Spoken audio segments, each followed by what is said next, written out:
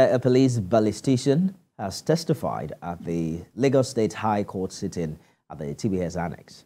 He presented his report on the inspection of two firearms, one of which was suspected to have been used in the deadly shooting of a pregnant lawyer on December 25, 2022 by ASP Drambi Vandi from the Ajiwe police station, Ajah, the sole defendant in the murder trial. After examining several other vital pieces of evidence, the Identifies says it's not possible to link the bullet with the weapon due to some malfunctions on them. Kemifola has more. Adeyeye Bamishokwe is the 10th witness for the Lagos State government prosecuting the murder trial of Bolanle Raheem. She was 7 months pregnant at the time she was allegedly shot in the chest by ASP Drambi Vandi while he and two others were on patrol at Ajah Underbridge last Christmas. The defendant, who's now been suspended from the Nigeria Police Force, pleaded not guilty during his arraignment in January. On Thursday, the Attorney General, Muyosore Onigbanjo, SAN, presented the witness before Justice Ibirunke Harrison.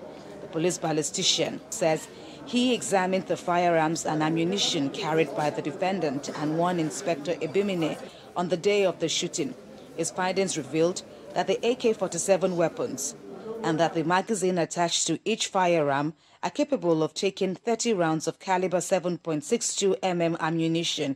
He added that the examination conducted in their barrels revealed a residue of burnt propellant, an indication that the firearms were recently fired and that their working mechanisms are in order, meaning they are lethal weapons. But he noted that he detected some display malfunctions on the selector of the firearms, which is used to select levels such as safe, automatic and semi-automatic modes, but which appeared loose and stiff at some level. In his words, both guns aren't 100% reliable.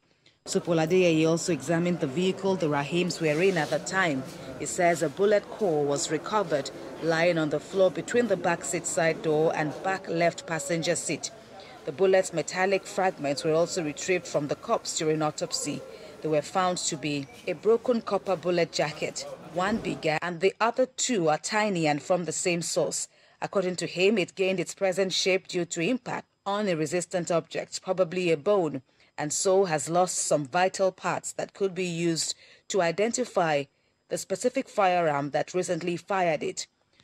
Earlier on Thursday, another inspector, Adeyemo Olubumi from the SCI Dikpanti, who investigated the homicide, presented both rifles, which were admitted as exhibits but later returned to the police. He revealed during cross-examination led by Defense Counsel Adetokunbo Odutola that the weapons were among those coupled after the destruction of many rifles from the armory at Ajah due to the post-EndSARS destruction of 2020.